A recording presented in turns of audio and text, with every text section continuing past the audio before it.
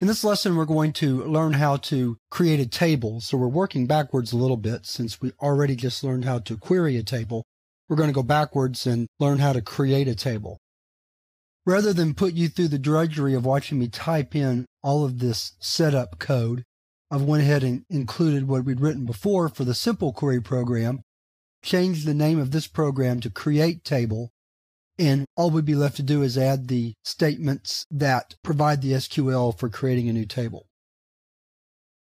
So the first thing we do is we execute a statement that will drop the table if the table we're about to create already exists. So we're about to create a table named Books.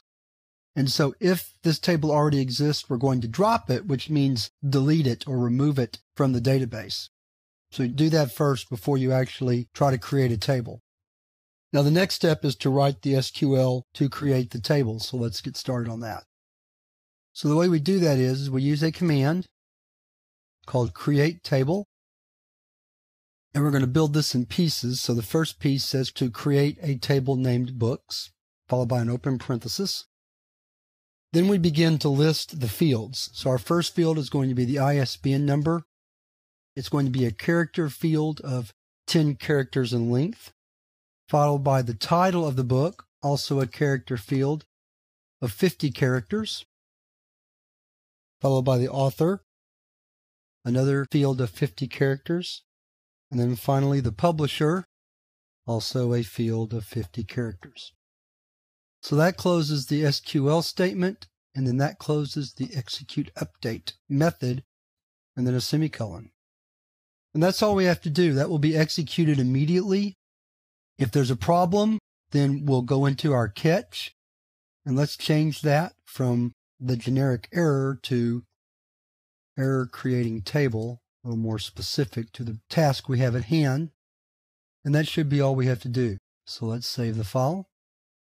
Let's clear screen. Compile it. One little error. Let's go back and take a look at that. Let's add this into our code.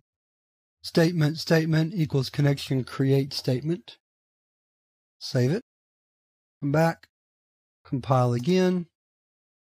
Works great. Execute the program. And our table is created.